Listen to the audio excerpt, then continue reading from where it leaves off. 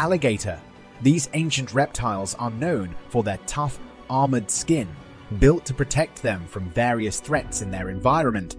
But will an alligator's skin be enough to shield it from the electric shocks of an electric eel?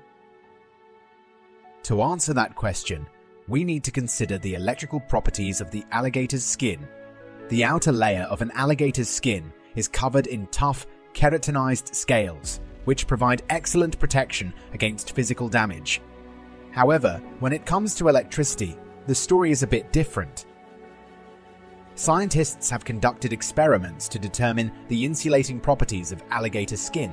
They found that the skin does provide some resistance to electric shocks, but it's not completely impervious. The electric eel's shock can still pass through the alligator's skin, although the intensity decreases significantly.